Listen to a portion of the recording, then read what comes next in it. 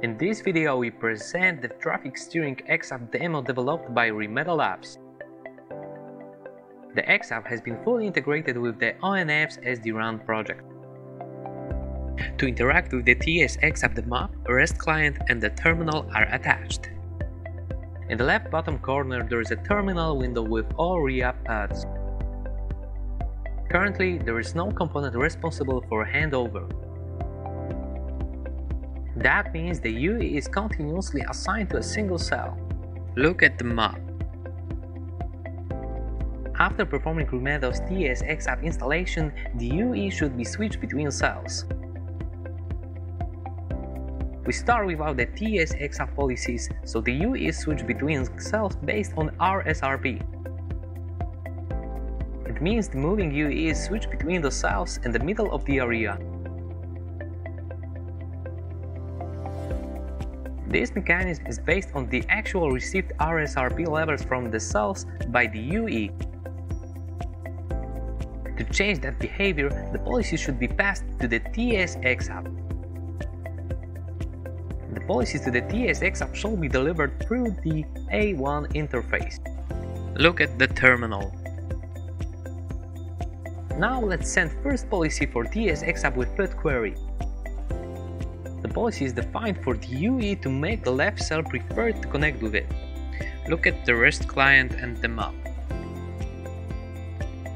The new policy changed the place of the UE switching between the cells.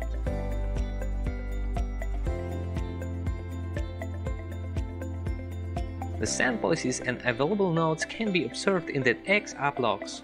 Look at the terminal. Let's send the second policy for TS xApp with put query. The policy is defined as previously, but the preferred cell is now set with the avoid flag. Look at the REST client. Look at the map. The result is the mirror image of the previous policy. In other words, the UE prefers the cell on the right side. Let's update the second policy for TS xApp with put query. The new policy forbids the UE to connect with the left cell. Look at the REST client.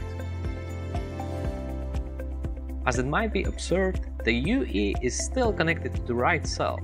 Look at the map. Let's add third policy example for TS xApp with put query. The policy is defined for all UEs with the voice service type. Look at the REST client. The two service types are assumed, voice and voice plus video. The policy informs that UEs with voice service type shall be assigned to the left cell.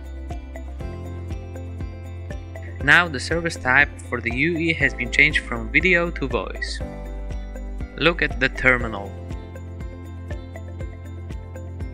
The UE is assigned to the left cell even if being close to the right cell. Look at the map. The service type for the UE has been changed from voice to video again. Look at the terminal.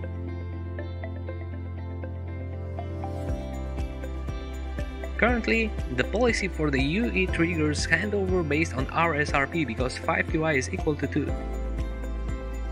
Thank you for attention. Best regards from the Rimedo Labs team.